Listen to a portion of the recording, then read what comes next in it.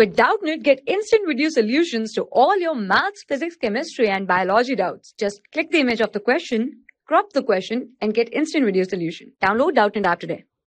So guys, here in this question it is given that by increasing the temperature of the gas by 5 degrees Celsius, its pressure increases by 0.5% from the initial value at a constant volume.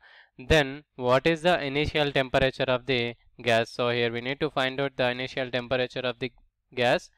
Okay, so according to this particular question, so because at constant volume the value of the temperature is proportional to the value of P, so in that case we will write del T, that means change of the temperature divided by T multiplied by 100 will be equals to change of the P divided by P into 100.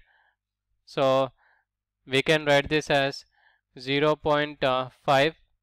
This will be equals to 0.5. okay, and we will write the value of capital T as capital T value will be equals to 5 into 100 divided by 0.5. so by simplifying this we will get the value as 1000 kelvins. So this is a amount of so this is the value of temperature that we have got. So this is the correct answer for this question. Thank you. For class 6 to 12, IIT JEE and NEET level. Trusted by more than 5 crore students. Download Doubtnut app today.